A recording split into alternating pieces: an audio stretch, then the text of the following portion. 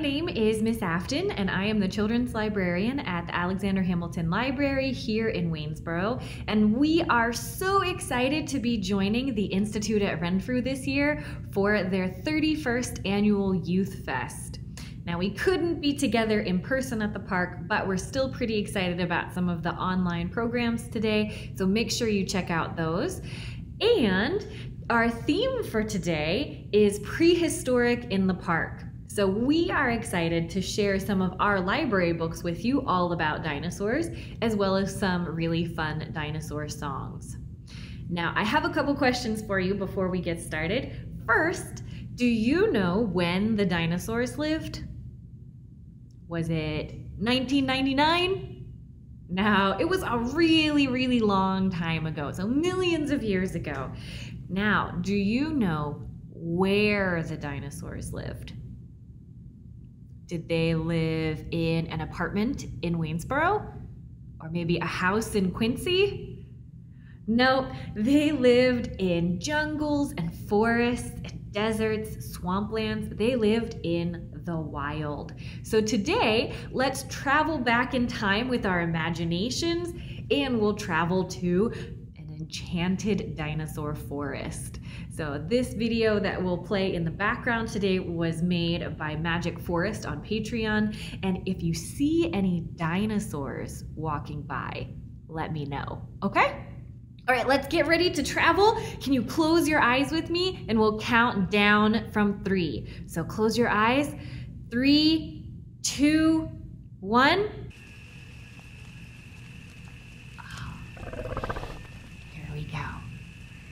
So our first song today is our usual hello song for our storytime videos during our summer reading program. Today though, we'll do it with a dinosaur twist. So our song is called We Clap and Sing Hello. So today we'll sing the song. It's to the music of The Farmer in the Dell, and we'll clap and sing hello. So can you show me your claps? All right, and we'll clap and sing hello with our friends at Storytime. We'll clap and sing hello. And then, of course, we give our biggest claps. So I want to see your crazy claps. All right, then after that, we'll do a very special dinosaur version. So get your dinosaur claws and your dinosaur teeth ready. But first, let's clap.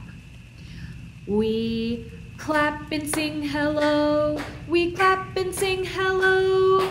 With our friends at Storytime, we clap and sing hello. Let's see that big crazy clap. Oh! All right, very nice.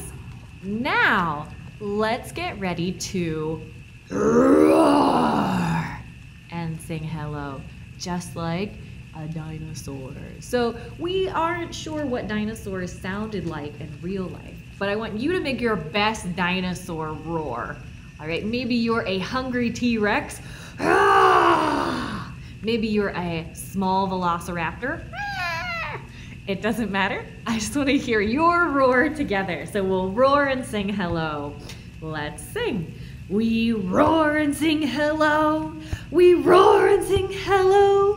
With our friends at Storytime, we roar and sing hello. Let's hear your dinosaur roar. All right, very good. I heard some great dinosaur roars. So to start today, I actually wanted to read you a really, really funny book that goes along with our library summer reading theme. So this year, we are celebrating Imagine Your Story. So stories all about fantasy and imagination. So one of the classic stories that we tell with fairy tales and nursery rhymes is Goldilocks and the Three Bears, where Goldilocks goes to the bear's house and she eats the porridge that's too hot and too cold and then just right. Then she sits in the chairs that are too hard and too soft and just right. And then she goes to sleep in the bed that's just right, and the bears come home to find her. But in our story today, Goldilocks and the three... what? The Three Dinosaurs, retold by Mo Willems. The story is a little different. So let's see what happens to Goldilocks and the 3 dinosaurs. And have you seen any dinosaurs around us yet? Okay. Remember to let me know if you see some. We have Goldilocks and the 3 penguins? No. The 3 dogs? No. The 3 goldfish? No. Goldilocks and the 3 dinosaurs, as retold by Mo Willems. Once upon a time, there were 3 dinosaurs: Papa Dinosaur, Mama Dinosaur, and some other dinosaur who happened to be visiting from Norway. So there are 3 dinosaurs in the house. So we have Papa, Mama, and Baby. Nope, a fun Norwegian visitor. And you can see their house has some funny stuff like a big phone, home sweet dinosaur home. So what are they going to do next? One day, for no particular reason, the 3 dinosaurs made up their beds, positioned their chairs just so, and cooked 3 bowls of delicious chocolate pudding at varying temperatures. Why do you think they might be making pudding that's really hot or really cold or just right? Who's going to eat that? "Oh boy," said Papa Dinosaur in his loud, booming voice. "It's finally time to leave and go to the, someplace else." So where are they going? "Yes," continued Mama Dinosaur, "I sure hope no innocent little succulent child happens by our unlocked home while we are, someplace else." So they're going away. Do you think someone will come to their house? Then the other dinosaur made a loud noise that sounded like a big evil laugh. Ha ha ha! But was probably just a polite Norwegian expression. The 3 dinosaurs went someplace else, and were definitely not hiding in the woods waiting for an unsuspecting kid to come by. So off they go. And of course, they're not hiding and waiting for a child. Or are they? Do you see them in the woods? Sure enough, 5 minutes later, a poorly supervised little girl named Goldilocks came traipsing by. So here comes Goldilocks. If you see the sign, it says 0.2 miles to trap? No, very nice home. And here it's getting closer. Just then the forest boomed with what could have been a dinosaur yelling, "Gotcha!" But I'm pretty sure it was just the wind. Then the loud noise was immediately followed by another loud noise that sounded kind of like, "Be patient, Papa Dinosaur. The trap is not yet sprung." But that could have been a rock falling or a squirrel, right? Either way, Goldilocks was not the type of little girl who listened to anyone or anything. For example, Goldilocks never listened to warnings about the dangers of barging into strange, enormous houses. So as soon as Goldilocks came across a strange, enormous house, she barged right in. So if you found a really big house in the woods, would you just go inside? I don't think I would either, but Goldilocks did. And look, it says, "Welcome." So these dinosaurs are pretty sneaky. Inside, Goldilocks immediately smelled the 3 bowls of delicious chocolate pudding. "Mmm," said Goldilocks, "that chocolate pudding smells delicious. If only I could get all the way up to the top of that counter." Well, what do you think she'll find? Then Goldilocks noticed a very tall ladder that just happened to be there and certainly wasn't left on purpose. Goldilocks climbed up the ladder and found herself face to face with 3 gigantic bowls of chocolate pudding.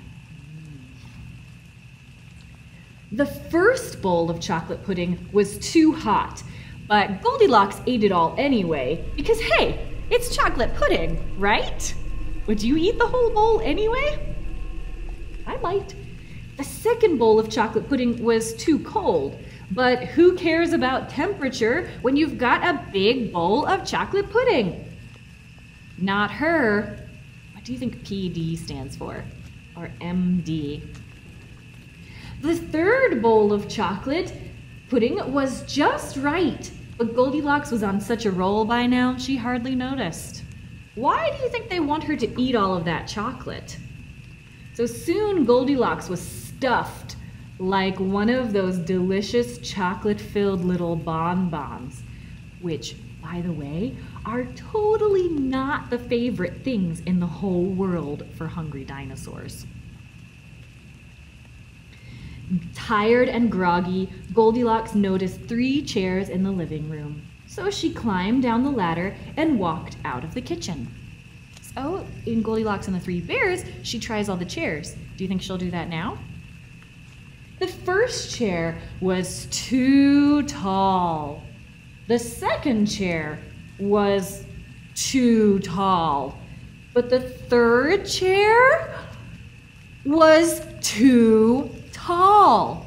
Because they're dinosaurs, right? So their chairs are really big. Goldilocks wasn't going to climb that high just to sit in some chair, so she hiked over to the bedroom. When she got there, Goldilocks noticed that the beds were also gigantically big. "What's going on around here?" groaned the exhausted girl. "The bears that live here must be nuts." She thinks that bears live there? Just then, the room filled with a loud, booming noise that was either a passing truck or a dinosaur gloating. "A few more minutes and she'll be asleep. Delicious chocolate-filled little girl bonbons are yummier when they're rested." Even a little girl who never listens to anyone or anything had to hear that. So Goldilocks doesn't look too sure now, does she? Do you think she wants to take a nap? Goldilocks took a minute to stop and think, which was longer than she was used to stopping and thinking. So she looked around the house. Home sweet dinosaur home. And hey, she told herself, this isn't some bear's house. This is some dinosaur's house. Say what you like about Goldilocks, but she was no fool. As quickly as she could, she ran to the back door and got out of there. It says, wipe your talons. Just then, a loud plane flew by, which sounded pretty much like a trio of dinosaurs yelling, "Now!" or "Charge!" or the Norwegian expression for "chewy bonbon time." Suddenly, and completely coincidentally, the 3 dinosaurs rushed through the front door. What do you think they found? But they were too late. That back door. Goldilocks was gone, and all that was left in the house were 3 disappointed dinosaurs. The end. So the moral of this story is, if you ever find yourself in the wrong story, leave. So now Goldilocks is going to the bears, and look at how excited she is to see them. So that's the right story for her. And the moral for dinosaurs is, lock the back door. If they had locked the back door, would Goldilocks have been able to escape? No, and they'd have a yummy bonbon treat. Right? And that is the end of Goldilocks and the Three Bears, dinosaurs. So we hope that you enjoyed this story. This is a really, really fun one that is available to check out from the library right now. So our next part, did you hear that? Let's listen.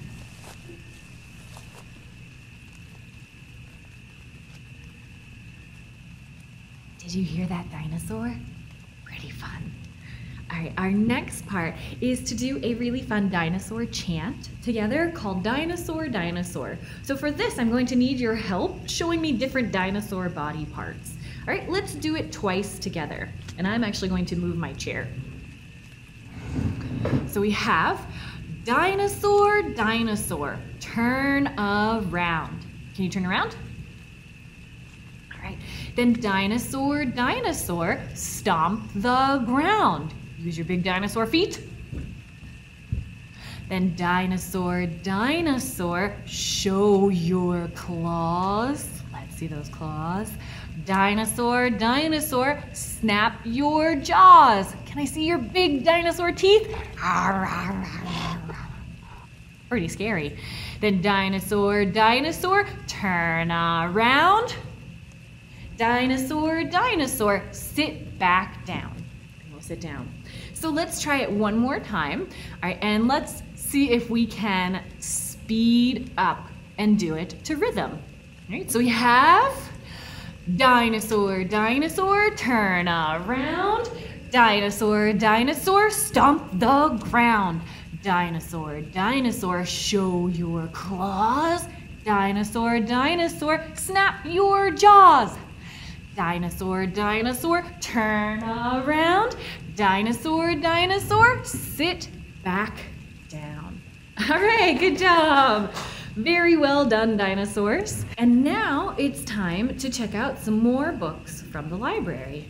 But first, do you hear something? Freeze!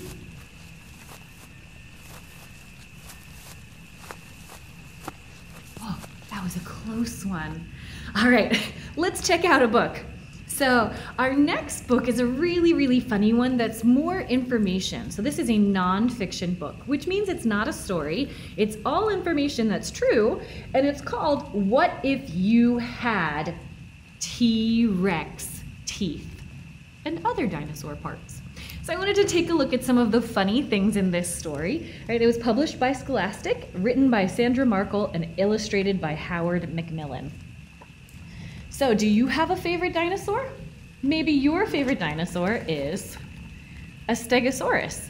So what would you do if you had a tail like a Stegosaurus? What would you do?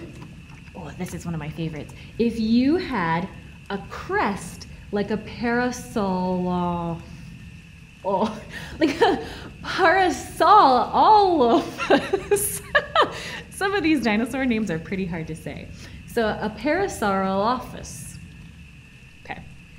So I'm going to go ahead and read a couple of these because they're so interesting. So you can see here, what would you do if you woke up one day and you had a giant Parasaurolophus crest on the back of your head?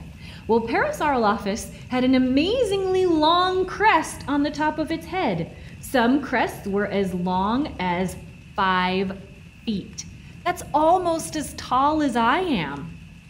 X-rays and CT scans of fossil skulls have shown scientists that this crest was full of the dinosaurs' breathing tubes. These tubes stretched to the end of the crest and back again before going down its throat.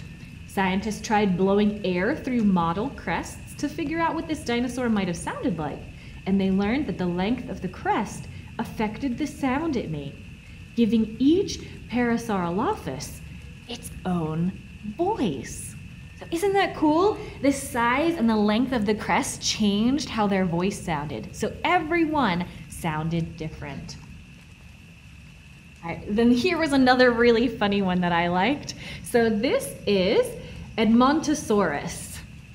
Right, and what do you see on the boy from this dinosaur? Yeah, if you woke up, what would you do if you woke up one day with an Edmontosaurus mouth. So Edmontosaurus's shovel-shaped jaws made its mouth perfect for scooping up shrubby plants. As its jaw muscles pulled its mouth closed, the hard beak at the front snipped off each bite. Next, muscles moved the dinosaur's big jaws to crush its food between bunches of small teeth. Almost 700 total. Can you imagine having 700 teeth in your mouth? All to chew plants. They were packed so close together that they acted like giant molars. Then scientists believe this dino wasn't picky and ate whatever it could scoop up. Leaves, berries, seeds, and even little shellfish. Oh, those poor shellfish. So this is another really cool dinosaur. And what I like is it has the information on the main part of the page and also some really fun facts along the way. Let's do one more. Maybe you know this one. This is Spinosaurus. And what do you see on this boy's back? Yeah, he woke up with a Spinosaurus sail. What would you do if you woke up with that? So Spinosaurus had a giant sail on its back. This was made up of skin coated with keratin, the same tough stuff human fingernails are made of. And it was held up by 6-foot-long spines. So this is taller than I am. This dino's skeleton shows its backbones were locked together, and scientists believe that kept its sail upright and always fully spread open. All the better to show off. The giant sail was sure to catch a future mate's eye, and it maybe made Spinosaurus look too big for others to attack. So for this, they're saying that that was always up, and it might have helped to catch a girlfriend or to protect it by doing what some cats and dogs do, where when they get scared, they puff up really big and their fur stands up. Well, for the Spinosaurus, he was always ready and always defending. So dinosaur parts could be cool for a while, but you don't need a 30-foot-long neck to reach your food or a super strong bite to eat it. Your voice sounds just fine without long head crests to fine-tune it. And if you don't need a giant sail to be you don't need a giant sail to be noticed. But if you could keep any dinosaur part for more than a day, what kind would be right for you? So if you were to pick a dinosaur part to keep, what would you do? Would it be a super long neck? Would it be scary sharp teeth? Would it be that crest for a powerful voice? Or a sail to help you stand out? Luckily, you don't have to choose. You aren't living long ago in the age of dinosaurs. You're living now. All of your parts are people parts, and they are exactly what you need to be the one and only you. So this is a fun one that has a good message to end, but we have this and lots of other dinosaur books available from the library. Now just check in our catalog at ahmfl.org. We'll finish today with one more song that's really, really fun, and we'll change up the words a little bit to go just with our dinosaur theme. So our last song today is usually called Sleeping Bunnies, but today we'll call it Sleeping Dinos. Right, so I need your help. Can you get your dinosaur claws? Maybe if you're being a T-Rex, you can get your 2 little fingers. And it's time for us to go to sleep. So can I hear your dino snore? How about?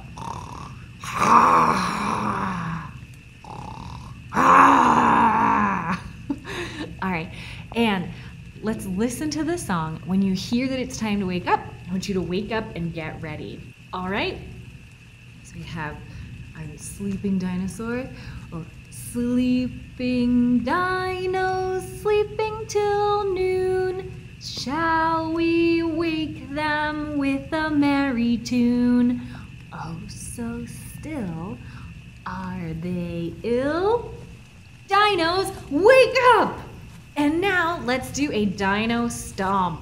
Oh, stomp little dino, stomp little dino, stomp little dino, stomp, stomp, stomp. Stomp little dino, stomp little dino, stomp little dino, stomp, stomp, stomp. So that's how our song goes. It's really fun to pretend to be a sleeping dinosaur and then to wake up and stomp around. So let's try it one more time. All right, and I'm gonna move my chair. So we have, let's go to sleep. Sleeping dino, sleeping till noon. Shall we wake them with a merry tune? Oh, so still, are they ill? Dinos, wake up now! And stump little dino, stump little dino, stump little dino, stump, stump, stump. Stump little dino, stump little dino, stump little dino, stump, stump, stump. All right, I'm gonna do a dinosaur claw clap. Very good job. All right, and thanks everyone for joining us today for a fun mini story time all about prehistoric creatures with dinos and the Institute at Renfrew. Shh.